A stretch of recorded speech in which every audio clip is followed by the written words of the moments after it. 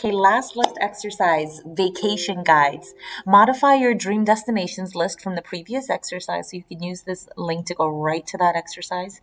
And you want to modify your list so that they include not just the names of the countries you want to visit, but they should also include a link to a travel guide for that country or location, when you would like to go and how long you want to spend there. You can grab your list here, which we just did up there. Okay, and then you also want to use the worldtravelguide.net to get those travel guides. Otherwise, you'll run into some issues with the checker.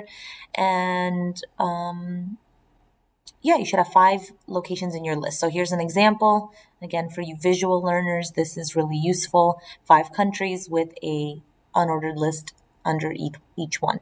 Okay, so first, let me grab my list from that previous exercise. I'm just going to go ahead and copy everything, and I'm just going to place this, paste. Okay, so this was the list I started in the last unit, or I'm sorry, last exercise, and I want to modify it so that it has an unordered list underneath it. So what's nice about lists is you can nest them, meaning you can put them inside of one another. And in this case, we're going to nest an unordered list inside of our ordered list. Okay, remember to create the list items, I need a set of li tags, and my unordered list is going to have 3 items, so I'll just add those now. Okay. The first one is going to be a guide. So a guide to Peru. That's the first place on my list. One I would like to visit, right? I know travel's on hold right now, but assuming we could travel, I would say visit in winter, since it would be summer in Peru, nice and warm. And then finally, how long I'd like to go. So ideally, it would be nice to visit for at least a couple of weeks. Okay, so let's run this and see what we got.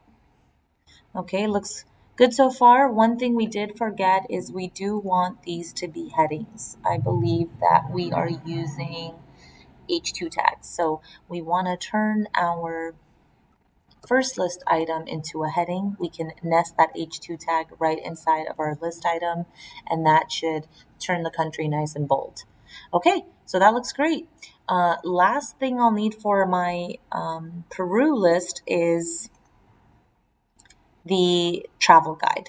Okay, so we want the whole bullet list item to be wrapped in the link to the travel guide. So I'll find my guide to Peru. The worldtravelguide.net website is really well organized. You can browse by continent, and then all the countries are in alphabetical order. So here's the guide to Peru. There's a little bit about the country, some key facts, travel advice. Really a nice and handy guide to have when you're traveling. Okay, so I'm going to copy that travel URL, and back in my exercise, I'm going to wrap that list item in an anchor tag to create my link. I'll paste my URL in my href attribute, and remember, we kind of want to sandwich this text in between the a tags, so I'll move that closing anchor tag to the other side, and that looks great. All right, so that is one country completed. Again, we nested an unordered list inside of our ordered list.